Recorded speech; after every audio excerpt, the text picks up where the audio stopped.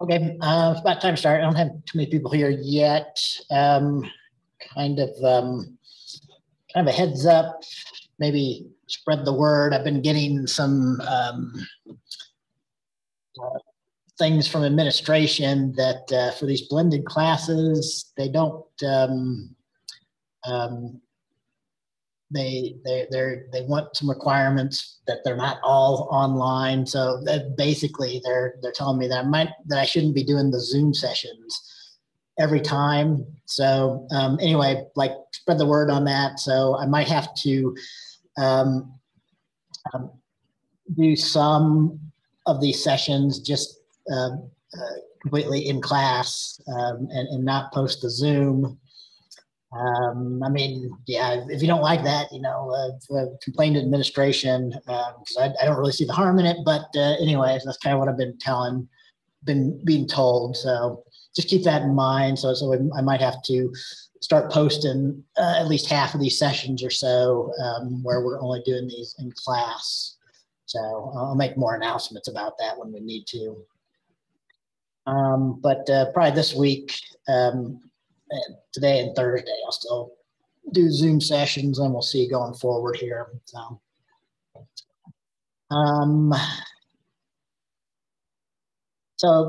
I mean, I'd planned on kind of going over test 2 materials here, see if anybody had questions about that. I did post example solution on this, so I'll just go there. A few things that I can say about that, see if anybody had some questions on it.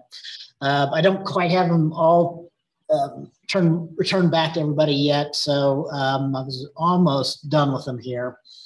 But yeah, I should get those posted back with the specific feedback for everybody here not too long after we're done with class here. So and yeah, I thought maybe I'd go over the problem set 3, see if anybody had questions on that, although we'll probably do that more on Thursday then. So, I mean, as usual, you've got a problem set this week and program assignment next week. So I'll probably talk more about the problem set on Thursday and begin looking at the program assignment then. So, all right. Let's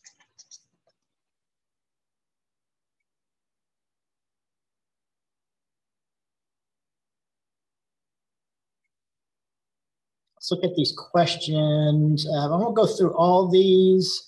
And in fact, if you look through the examples posted, everybody had 3 questions, but for like the first one and the third one, there was multiple versions of them. So you only got one of the different versions. So I won't go through all 3 of these versions. So you have to maybe go and find the particular one that you got if you want to get the particular answers. But I'll just go in general through like one of these for the first one. So, I mean, I don't know. I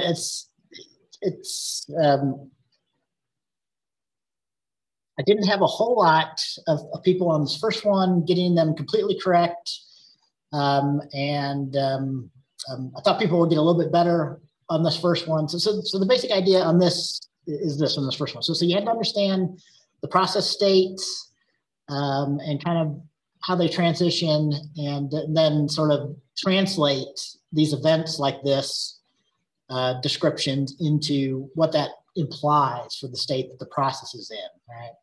So for me, the easiest way to do this is to, for every step that you see, to update the state. So basically, I was looking for you to give me the checkpoint at each one of these 4 different time steps, what state was implied by the process, by the things that happened to it before that time step. So time 18 for the first one, for this first version of the problem.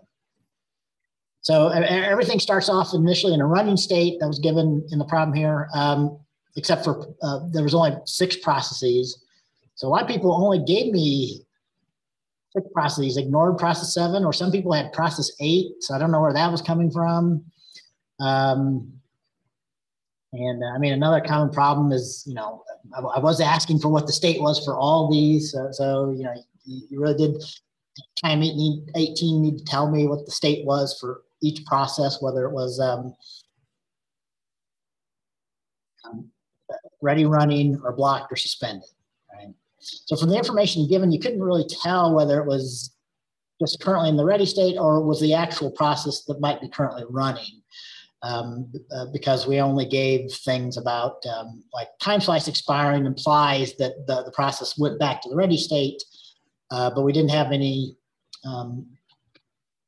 like messages here like process one was scheduled and is running on the CPU or something like that.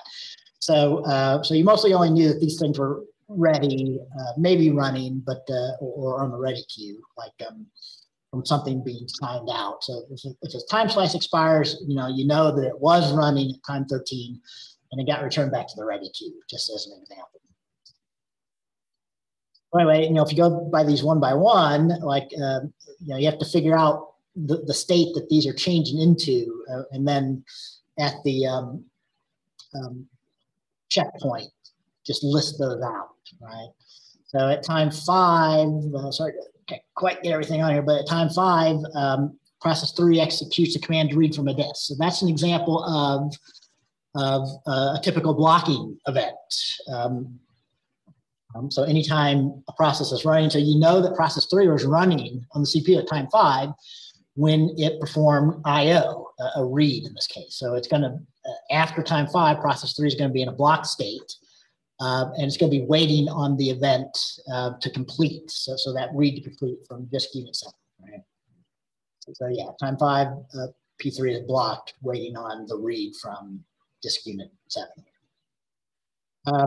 And then I guess the other thing, I still, even though I think I mentioned this a week ago before the test when I was reviewing a bit, I mean, there's still evidence that people are some people, some students are fuzzy on the difference between blocking and swapping.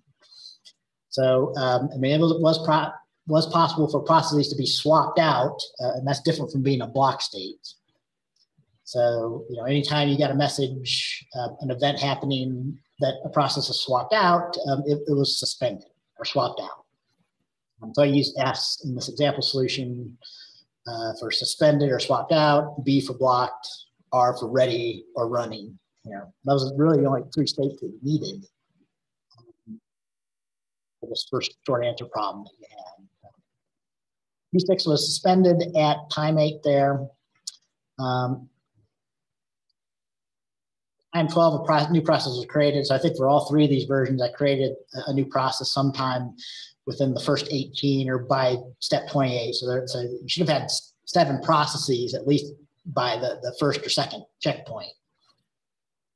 And when a new process is created, it's going to be, I mean, I probably would have accepted like if you made up a new state, but from the process description, you should have been specifying these as ready or blocked or suspended. So after it goes new, it's going to be transitioned into a ready state. That's the normal transition. So this implies that process 7 was created new and then was put into a ready state, put onto the ready queue by this event at time 12 here, right? So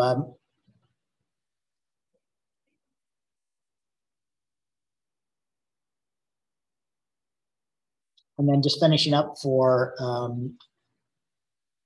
first checkpoint here. So if a time slice expires, this was kind of a no event in this question. I mean, that the process was running, but it's going to go back to a ready state.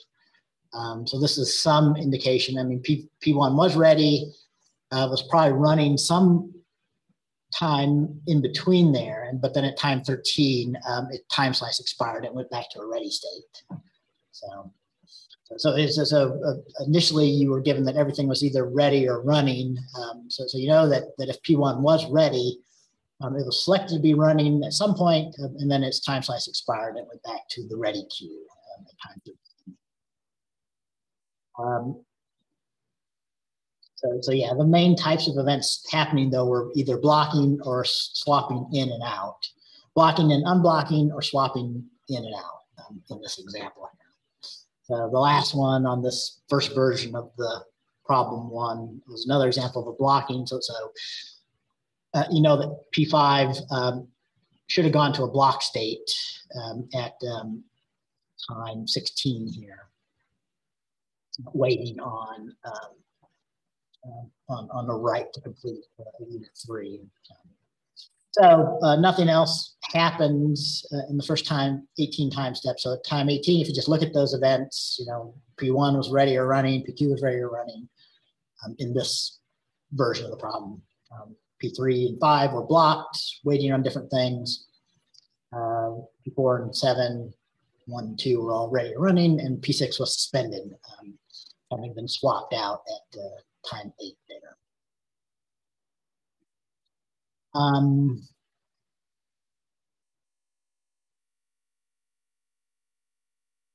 So yeah. So on whenever I did it, I pretty much put the timestamp and just put to the processes of what's taken.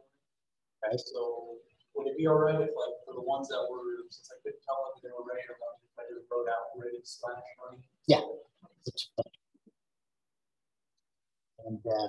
And yeah, I mean, I was looking for like information about those 4, but yeah, if you showed like each time step, that's even better. And if you didn't show it at 18, I probably am still going to give you full credit as long as everything you showed at 16, the one that happened before that.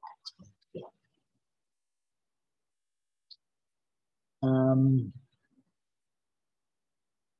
Yeah, and so on. So I won't go through blow by blow for the rest of these, but that's the basic way to get to this. So I was mostly looking for evidence. But I guess maybe I will do it a little bit further because we only showed examples of things getting suspended or blocked. So like if we continue on for this first version, we get another example of blocking. So process 3 ends up blocking here at time 20. I'm sorry. So this is an example of unblocks occurring. So whenever an interrupt occurs, that's typically how the operating system regains control and is notified of I/O being finished, so it can unblock a process that was waiting on that I/O or waiting on whatever blocked it, right? So yeah, time 20 is an example of an unblock event. So we know that P3 should have been in the block state, and it should become unblocked and gone back to the ready queue at time 20. Yeah. So that was P3. Another example, something being suspended, P7 gets swapped out then. And then yeah. So the corresponding event to unswap something or unsuspend something is, we just said, that was swapped back in. So in this case, and again, it should have been that P6 was suspended, and then when it was swapped back in, it goes back into a ready state normally, right? So again, there is some here. I've had people sometimes, try and determine that it was like whether it was in a blocked suspended state versus a ready suspended state. You didn't really have that information, so you only know that whatever, if it was suspended, it went back into memory, but you mostly had to assume that it was going back to just a ready state here because we didn't have examples of things being blocked when they were, or being suspended when they were in a blocked state here. So it would have made sense to say that it went back to a blocked state if I had suspended it from a blocked state, but I didn't do anything like that. So the most logical thing to say is it goes back to ready after being swapped back in for all these problems, I think.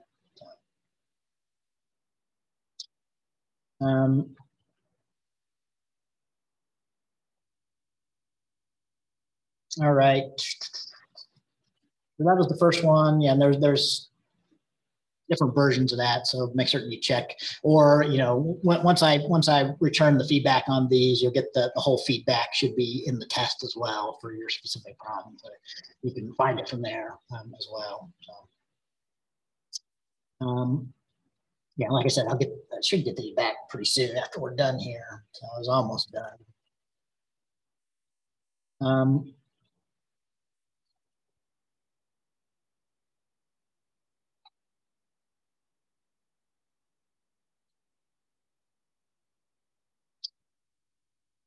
So for question 2, I mean, you know, good answers would actually give me something for all four of these, you know, including a state transition diagram. But you know, to get the state transition diagram correct, I mean, it really would be helpful to have explicitly stated what the mapping was from this made-up system, this made-up operating system and its made-up states to our textbooks, 7 states, right? So again, what I was expecting people to be able to do from here, from the kind of the name, or even more from the description, to be able to say, oh, well, that's obviously, you know, currently running. That's obviously what we call the running state in our textbook. So, oh yeah, I had a map in here.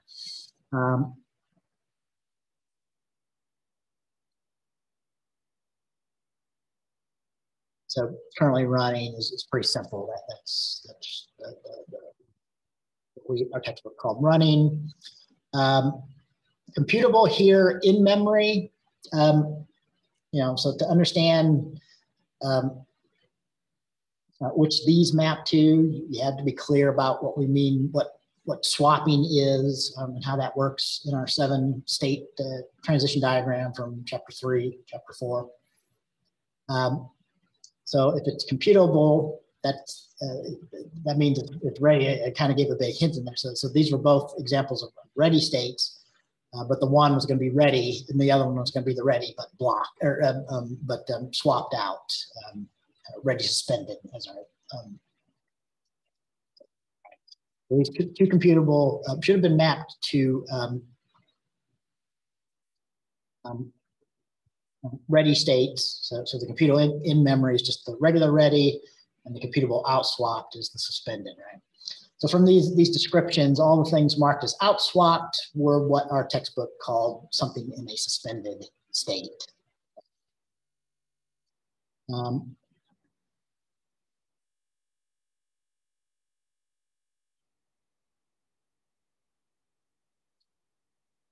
And then the toughest part of this would have been mapping the rest of these. Okay, so the trick here, or the thing that you had to understand from reading these process state descriptions, was that we've got multiple states in this made-up system that are all doing things, keeping track of processes that are in different kinds of block states, what we call block states in our textbook. And further, like we had blocked versus things that could be blocked and suspended, some things could be blocked and just regular block, they're still in memory, they're not suspended, but then others can be blocked. And it's been swapped out of memory. So it would be a suspended process, blocked and suspended in these cases. So all of these last 4 are all examples of block, different kinds or different flavors of blocked. So another good thing when you discuss this on 2 and 3 would have been to say something like, these correspond to the different types of blocked queues or blocked lists that our textbook talked about. That would be a pretty common way of an operating system organizing things that are blocked, processes that are blocked on different sorts of events. So it can easily find the process that's waiting on a particular event when it occurs and blocks it. So in this example operating system, we are just, it must have just a couple explicit one of those. So it's got basically 4, virtual memory wait, IO wait, and voluntary sleep, and network device wait. So these are all examples of block states. All 4 of these, including the first 2 from the description, were meant to imply that these are all in memory. So these are blocked, but not suspended, not swapped out. And only 2 of the 4, though, had corresponding suspended, block suspended states. So the voluntary sleep wait and the network device wait here.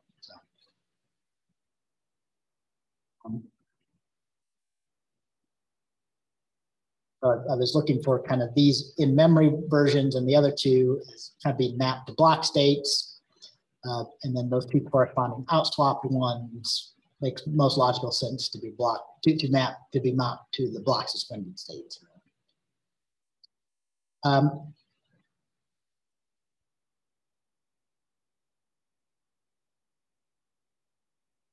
And the discussion on 2 and 3, I was mostly looking for some in particular for maybe some ideas of why only these 2 of the 4 have specific outswapped or suspended states here. The most logical conclusion is that the suspension process for the Frobuzz operating system, part of its decision is to only suspend processes that are waiting on certain kinds of events, right? So in this case, this strongly implies that only processes that are waiting on network devices or have voluntarily put themselves to sleep will be selected to be suspended, right? Things that are waiting on virtual memory or I/O aren't going to be suspended in this operating system normally. But we don't have explicit outswapped versions for these processes.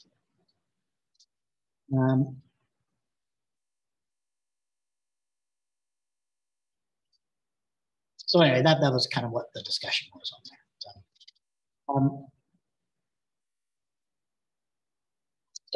there. State transition diagram might look something like this. This is basically directly from our textbook, except instead of having one block state, I've got kind of a collection of the 4 things that map to the block state here. But yeah, if we're currently running, some event occurs to call a wait, what our Frobuzz calls wait. So the process goes into one of those wait or block states. And if an event occurs, it goes back to being computable. But only the specific 2 are going to be outswapped or swapped back in.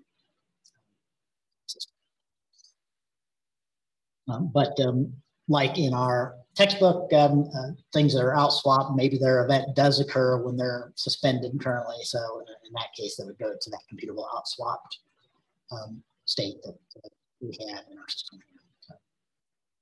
Common things on this for people doing the event diagram. A lot of people, for some reason, didn't have like a transition from the wait to the outswapped waits for the Frobuzz system. Although they drew these in and then had the transition from this back to computable. But yeah, so for one thing, for a state transition diagram like this, pretty much, every state should have some way to get into it, right? So if you don't have a transition coming into the state, there's no way for the exception for that would be like the new or the terminal state. So the beginning or the end state for the state transition diagram, but most everything else. So yeah, if you didn't have any way to get into the outswap state, that's kind of a weakness on your state transition diagram. You're saying that your operating system has no way to suspend processes without transitions into that. So that was kind of a common thing. Another common one though is not making it explicit that you can only really go from the voluntary sleep wait to the outswap version, right? So there really needs to be a transition from just that specific one to the outswapped or back to the in swapped for those.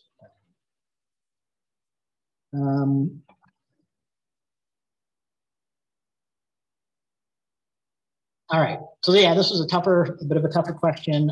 So it required you to kind of apply and think about the things that we had in chapter 3, these states and state transitions, and trying to reason about the differences between these two systems and what that implies about how this Frobuzz operating system is working.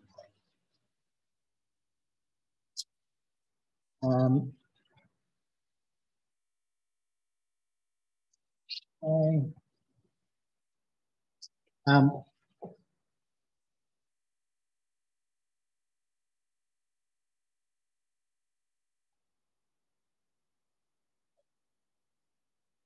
right, and let's look at the last one here. So I did, I think, I mean, I did kind of suggest people review the Amdahl's law here, because we have these questions using the using it to compute the utilization, right? So so again, there's multiple versions of this, so you might not get the particular one that I talk about here, but in general, for all of these,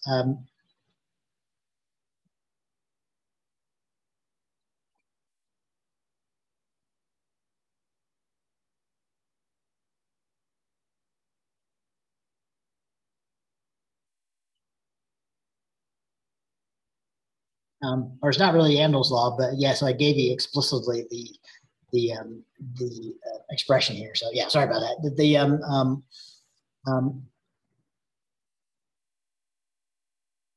The utilization of the CPU can be approximated by looking at the number of processes in there in memory and the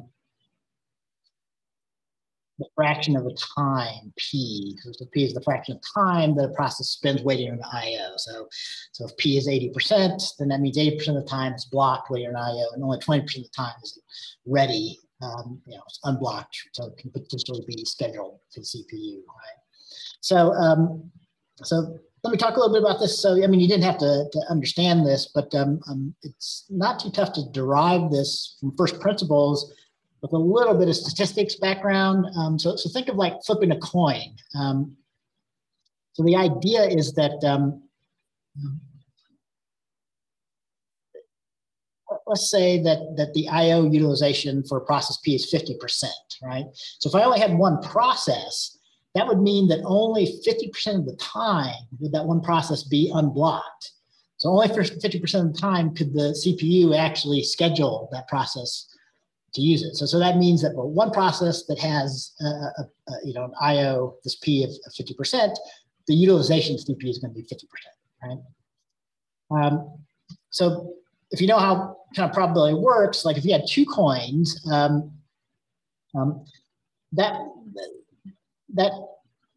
would give you the way to think about, so how would that relate to what the utilization might be if I had two processes that both had the 50% of the time being blocked and 50% of the time being unblocked, right? So in that case, so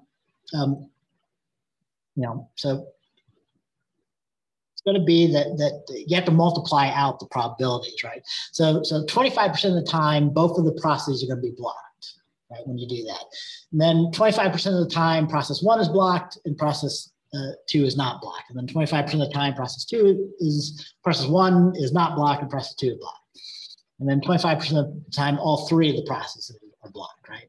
But if you work that out, and I probably should have got something I could draw on here, but if you work that out, I mean, only one of those four states, when you do that, is when will both processes be blocked, okay? So multiplying that out, only 25% of the time will both processes be in a block state, or will you come up with two heads if you think of this as tossed a coin, like heads and tails, right? So think of the basic combinations from doing like a statistical here. But basically only when all processes are blocked is the CPU not going to be able to be utilized. So in that case, with two processes with 0.5 IO, you'll get 25% of the time they're both blocked, which means that I can potentially utilize the CPU 75% of the time, right? And then, again, you can kind of read through the description here, but that implies, given that probability P, and so if I have three processes, it's going to be 0.5 to or three coins. It's going to be 0.5 to 3. Is going to be the percentage of time that all three of them are blocked, and 1 minus that is the time when at least one or more of the processes aren't blocked. So that gives you the potential CPU utilization, right? And then if P isn't 0.5, so if you don't have a fair coin, you just have to multiply whatever your P is, so like 0.82. 82% would be a P of 0.82 in this first version of the example problem, times the number of processes or the number of coins that you're going to flip.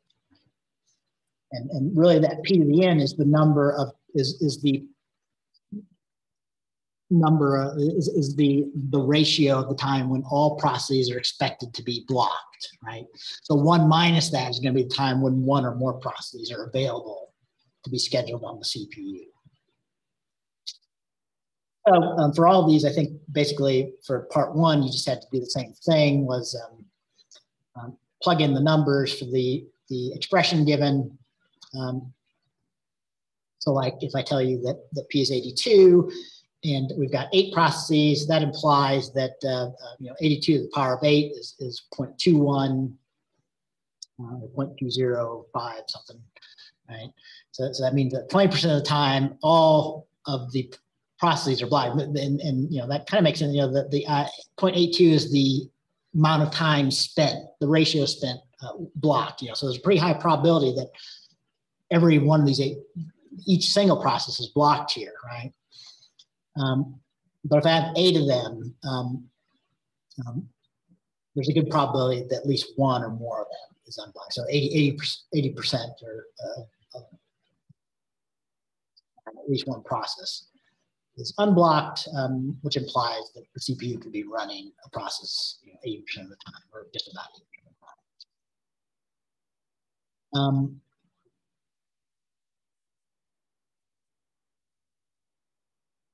And then the second part of this was usually more complicated. You had to do some rearranging or work backwards. So for example, like in this first version,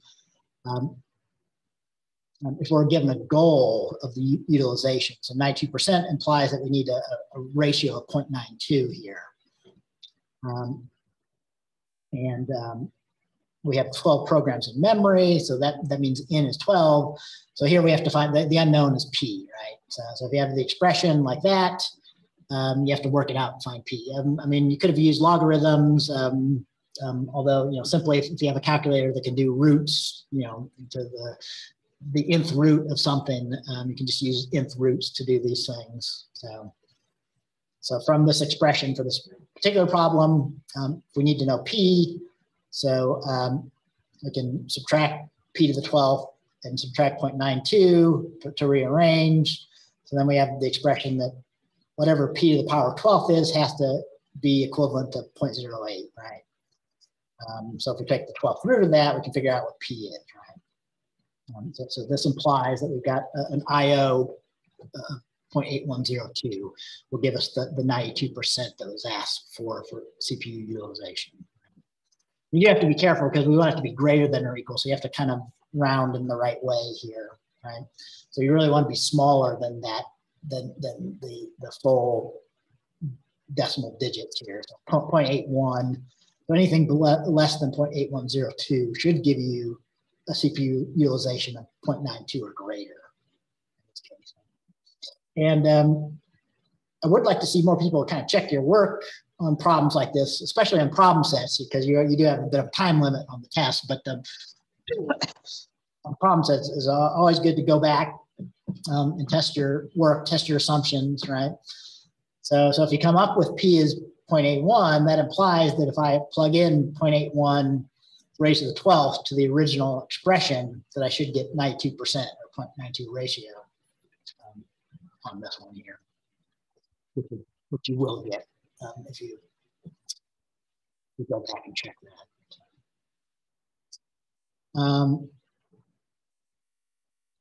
So most of the part 2s were either to find P or to find N, right? So I don't know if I have an example of N here.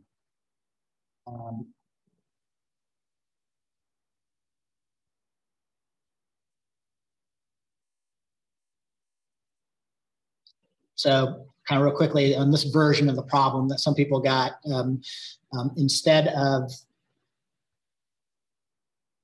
trying to find P and you're told that the number of processes, you're given that we want 95% or better utilization,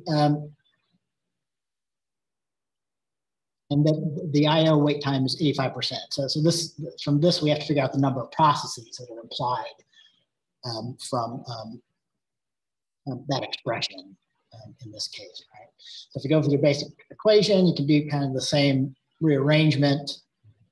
So 1 minus 0.95 has to be, equivalent basically in some inequality to 0.85 to the nth power. Here, it'd be helpful, I mean, if you know how to use a logarithm. So quickly using a logarithm will tell me that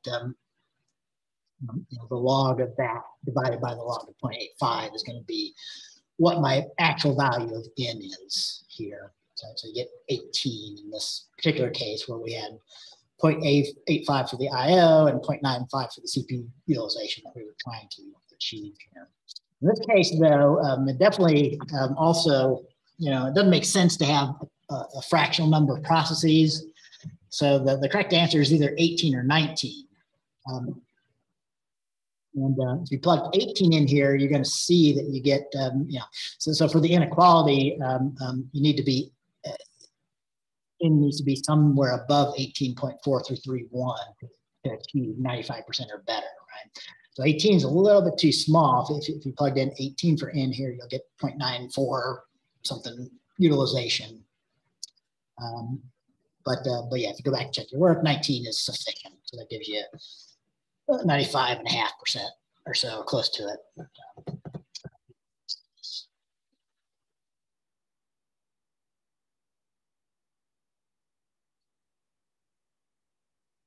All right, yeah, questions on that? So somebody's asking about test 2. Yeah, so I haven't returned the feedback yet. I had about 6 or 7 more, so look for those real soon after we're done with the session here. So, and then, yeah, you can go back and look at the posted solution and look at the specific feedback that you had on your work. So yeah, I didn't quite get them all just before the class started, so I didn't have to return them quite yet. All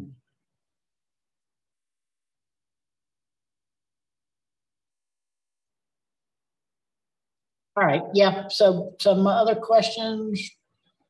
The general things about these, I mean, now you kind of, so we've had, this is our second test so far, so, I mean, I hope that the problem sets are kind of good practice for the questions like these that we get on the test, the short answer questions, at least the kind of what you need to do for them.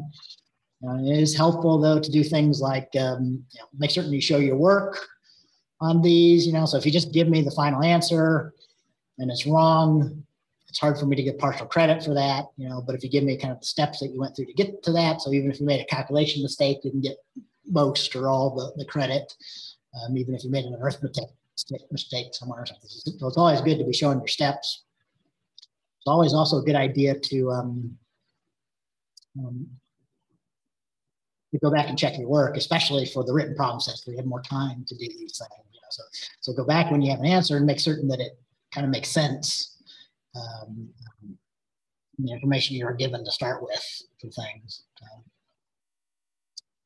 And I guess kind of as another general thing, so if I do give explicit kind of questions, 1, 2, 3, 4, make certain that you explicitly answer. So, it's good to have in your answer like 1, question 1, 2, answer question 2. So don't make me search for them or wonder, did you really meet what I asked you to discuss on things like this.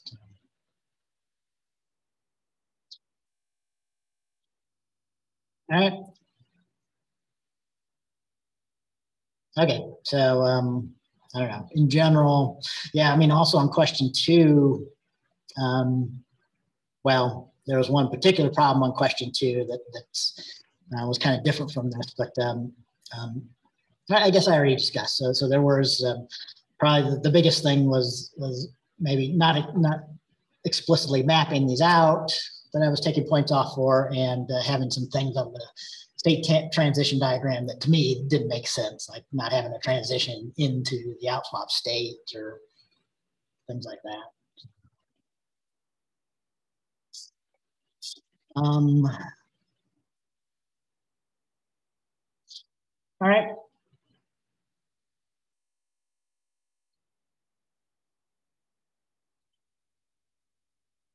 So I think somebody wants to ask more questions about those. Maybe I'll bring up the problem set three here that you should be working on for this week.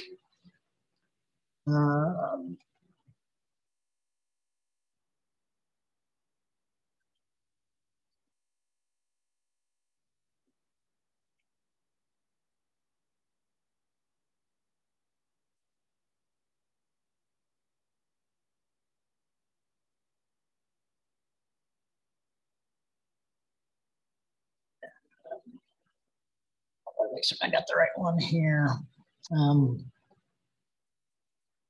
Actually, for this problem set, especially for the second part of this problem set, you will have to read the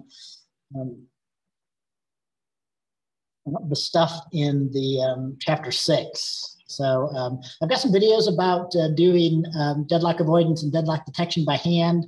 I'm not going to do this today, but maybe I'll go through those in more detail on Thursday. You know, you might want to look at the videos. I worked through the examples of a bit of a discussion more on chapter 6 here. So for our unit 6 that we have. But I also worked through some of the examples of doing the deadlock avoidance and deadlock detection, the examples from our chapter 6 textbook in the lecture video there. So, but yeah, I mentioned that because the second part of the problem set, I do ask you to do some deadlock avoidance algorithm that we have, a banker's algorithm the problem set here. So you'll have to look through and read through that materials on chapter 6 to do that part of the problem set. I'll try and do an extra problem or two of deadlock avoidance and deadlock detection on Thursday if we get some time. That's still before the problem set is due here. So.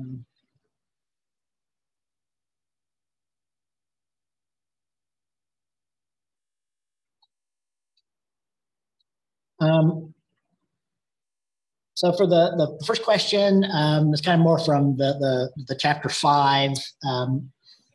So this has to do with interleaving. Okay, so what you're supposed to be doing given these two processes is assuming that these two processes are single threaded. So all the steps in these, well, these look like two functions, but think of these two functions as being run in two separate processes. Right? Or I guess alternatively, you could think of this as a single process, but we run two threads, and function P1 runs in thread 1, and function P2 runs in thread 2. Right? Those are equivalent. So either way, you want to think of that. So what that means is that the statements or the operations shown, like V and W for P1, have to run concurrently, right? So V can't run at the same time in parallel to W, right? And they have to run in this particular sequence. So V always runs before W when P1 runs, right? And X always runs before Y, which always runs before statement Z for process 2. And you should also think of these statements that they're indivisible, they're atomic. We talk about what we mean by atomic statements in chapter 5.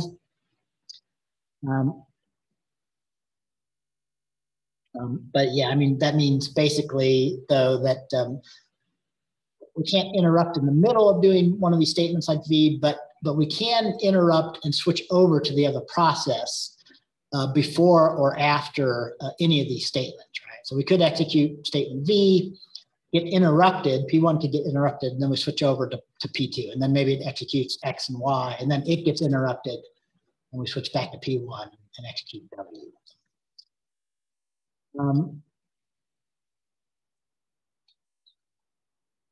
So all you have to do is show me all the possible interleavings. And I gave you one of the possible interleavings. So, I mean, it could be that process one runs first. And it runs all of its statements, VW.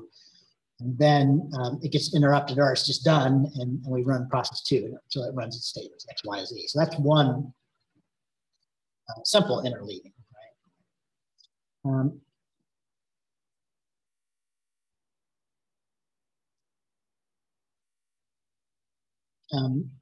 Yeah, so another thing I mentioned here, I mean, it is possible for P2 to run first, so don't forget those interleavings where X is running before one of the operations in P1, or some number of operations P2 run first before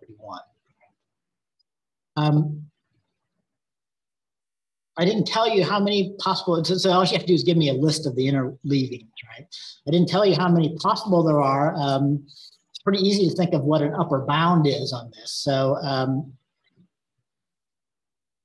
you ignore that, for example, the limit, so W always has to happen after V, okay? But let's say, again, go back to this kind of from statistics, or counting up the number of combinations. So I know that there's going to be no more than 5 factorial interleaving, right? Because if you think of just, I got 5 different statements, V, W, X, Y, Z here. So if I could choose any one of the 5 to run first, say V, then I would have 4 that could run possibly second. So I could choose any of the 4 to run second. And then after I choose the second one, I get any of the 3 to run third. Okay, so again, this is, if you took a statistics course, that's how you figure out the number of combinations where order doesn't matter. So anyway, 5 factorial is like 120. So 5 times 4 is 20, times 3 is 60, times 2 is 120. Yeah, so 120.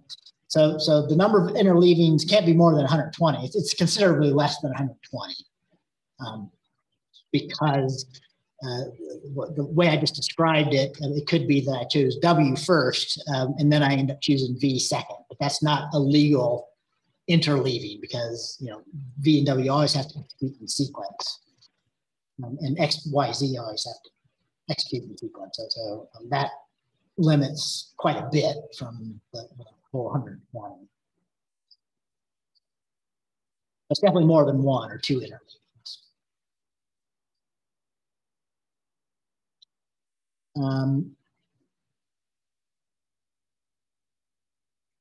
All right, and then for part 2 of the problem set, I ask you to do some Banker's algorithm by hand. So I think for our program assignment, we're also going to be implementing Banker's algorithm. So it's good to understand what this is.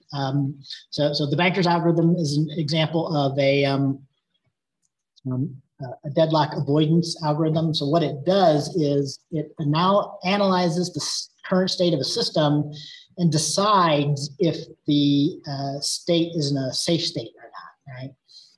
And the way that we use Banker's algorithm is that every time a new resource request is made by a process, we figure out what new state would have to, the system would have to be in to satisfy that new request. And then we check that new state. And if that new state looks safe according to this Banker's algorithm, then we're going to allow the request, right? So that's why it's also known as resource allocation denial, because for every resource request, we're going to make a decision whether to allow that resource to be allocated or to not deny that request because it would lead to a potentially unsafe state, right? And safe versus unsafe, so if a state is unsafe, that means that there's a potential for deadlock. So we want to deny resource requests that lead to unsafe states because unsafe states can lead to deadlocks, right? And if we do that, if we deny unsafe resource requests, we can avoid deadlocks occurring in the system. So this is one of the 3 deadlock prevention mechanisms that we talk about in chapter 6 here. So for the Banker's algorithm or resource allocation denial, we specify the state of a system using matrices, basically, right? So we have to have information about what processes are in the system. So for the second problem set 3 here, there's 5 processes actually. Our textbook numbers processes starting at 1. I numbered things starting at 0 because that makes it easier for the programming assignment. So you do have to know whether you're using 0-based indexing or 1-based indexing. But yeah, in this case, we have 5 processes, but we started at index 0. So we called them process 0, 1, 2, 3, and 4. So to specify the state of the system, you have to say, okay, how many resources do I have? So in this case, we have 4 resources. So often we generically just call this like resource 0, resource 1, resource 2, resource 3. But in this problem set, I just called them A, B, C, D. So we got 4 resources. You have to know the total number of each resource that we have. So that's what V is. That's the, I'm sorry, the V is the at this current time in the system, that's the number available of each resource. So we didn't tell you the total number of resources, or we did. So in the problem statement, we told you the total number of resources. So there's actually 12 total of process A, but right now, at this time, only 5 are available. So that implies that 7 have currently been allocated to other processes, right? And there's 7 total of B, but only 3 are available. So 4 must be allocated, right? And 3 are available of C, and 3 are available of D. So the total available has to be less than or equal to the actual total for each process for a system here. So these are the actual number of resources of each type, and these are the amount that's currently available at this time, at time 0 that we call it here. Okay, and so I've pretty much given away what you do for 1. You have to verify this available. So to verify the available, it's the relationship of the total of each resource, what's currently available, and what's been allocated, right? So if I've got 5 available, I've got 12 total, that implies a certain number must have been allocated for resource A. You can find the allocate, I mean, that's going to be the column for the allocation matrix, So this is the particular number that's allocated to process 0 of resource A. So it has 2 of resource A, process 1 has 0 of resource A, and so on.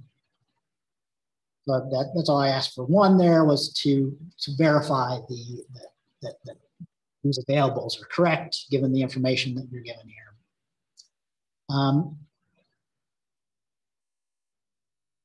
The need matrix, we didn't give you the need matrix. The need matrix is the difference between the claim that each process makes that it needs, I should say the claim that each process says it needs at a maximum, all right? So for the claim matrix here, where process 0 says, I will never need more than 9 of resource A. That's my maximum claimed amount of resource A. Right? So one thing, I mean, your claims always have to be less than the total number of resources we have in the system. Right? So I should never see more than 12. I can claim that I need up to 12 if I have 12 resource A's in the system, but no more than 12. And then need is really just the difference between C and A, right? So if I claim I need 9, I currently have 2, like process 0 does of A, that means it needs 7.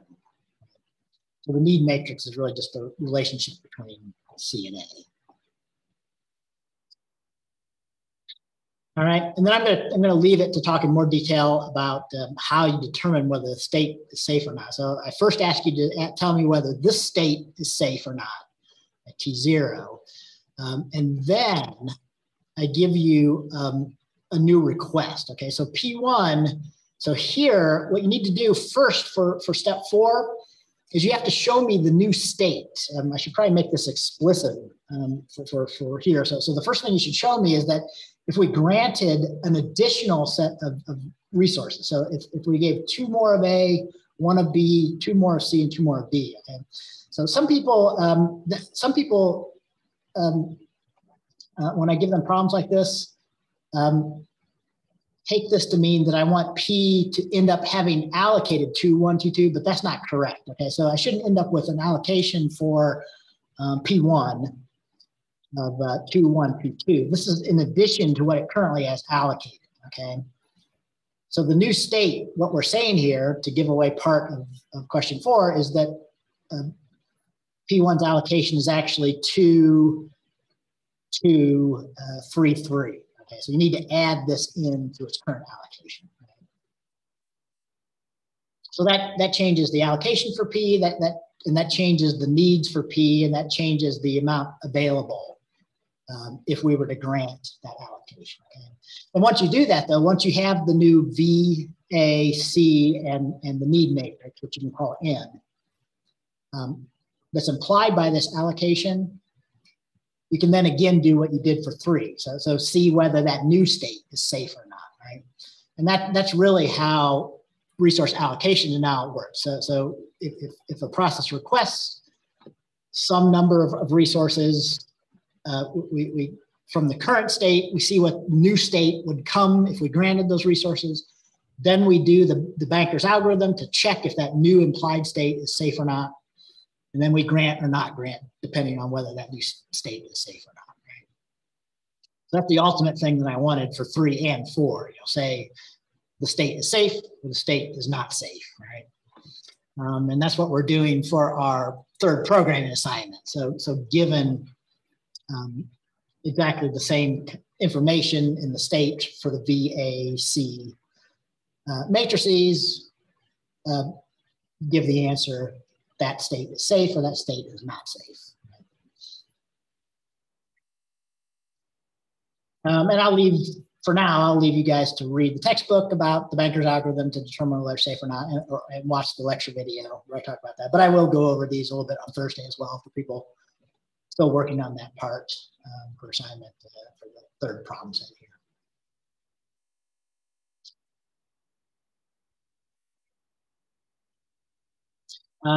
So I missed. Let me ask a question. So A cannot have more than a maximum claim that is 9 for process 0. So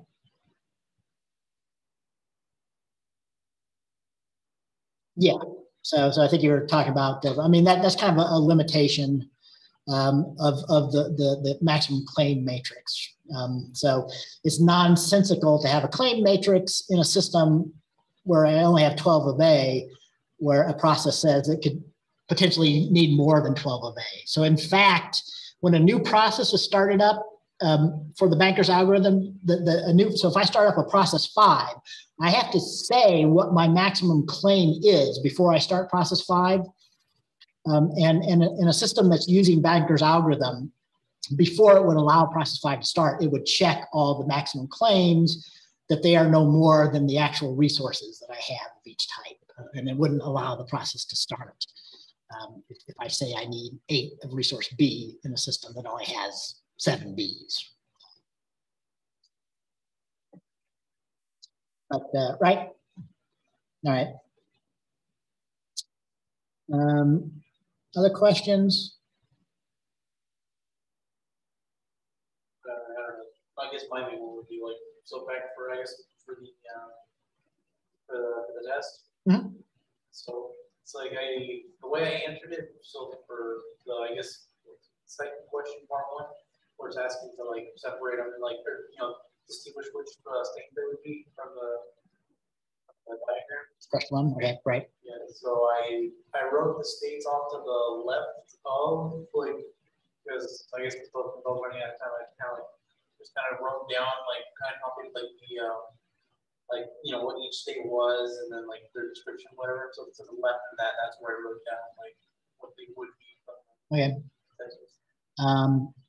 Yeah, so the question was about, on the test, about problem 1 again.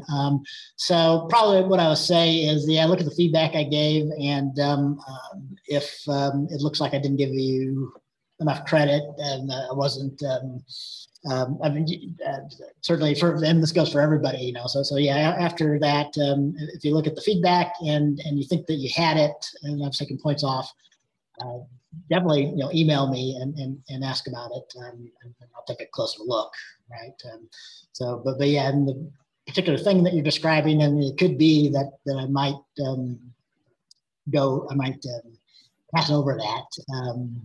So I'll have to see kind of the details of what you're saying. So, I mean, I'm hopefully, I am looking for people somewhere that I could tell what they thought the state was for all 7 processes at each time step, or at least at each checkpoint time step somewhere. Yes, because I like those, I kind of hand wrote it on notebook paper. Like I didn't know what you would show up on the screen, right? Yeah, after I give you feedback, let me know if it's something to add or something.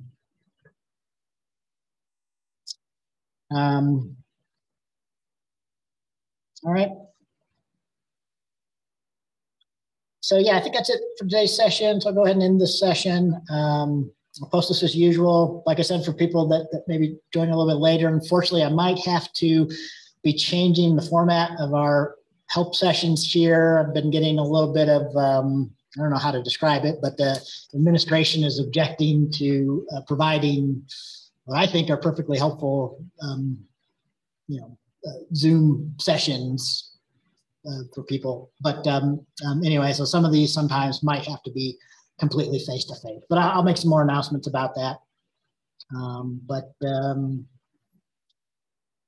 Yep, so that's it for today. I'll go ahead and post this for people that are watching this asynchronously, and I'll see you guys later.